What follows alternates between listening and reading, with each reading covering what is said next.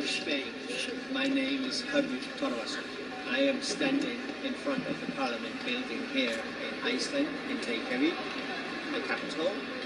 And on October the 11th, 2008, I came down here and started to ask people who were passing by what has happened in Iceland, what is happening, what can we do?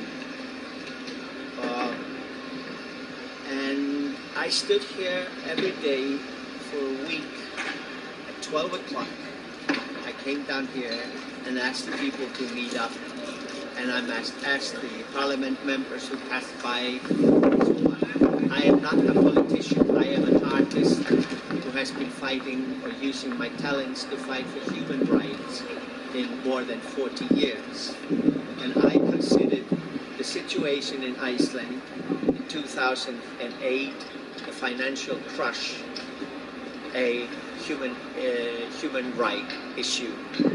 So, a week later, I had hired a big car and sound equipment, and I started a weekly demonstrations, meetings here to analyze the situation and ask the government to step down because they had failed their duties. And to me and most people, we saw through the corruption. And now 2 years have passed by, and we have had news of corruption almost every day. Now, to do a demonstration, what I really emphasized in the meetings, in the beginning of every meeting, was that we do this peacefully. No violence. Because if we use violence, the politicians, the government will use force. They will use the police. In your case, I think even the army. This took continuously a lot of work doing this. It took 5 months, but it succeeded 100%. We haven't finished because changing a society takes decades. We are always changing our society. But I challenge everyone here in Iceland. I ask them, use the pots and pans, our stories, our songs.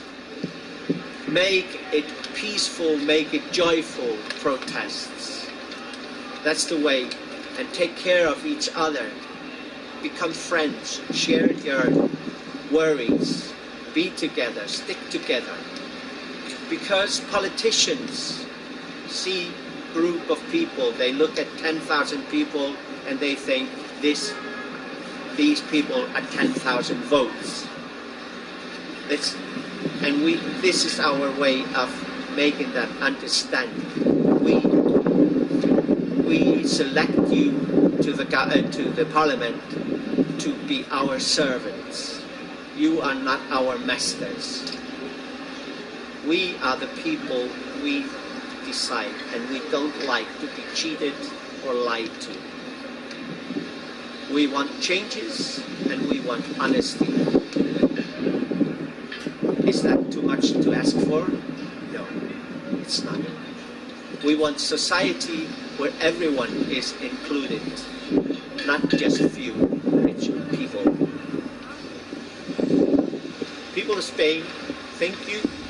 Good luck with your protests. Bye from Iceland for now, anyway.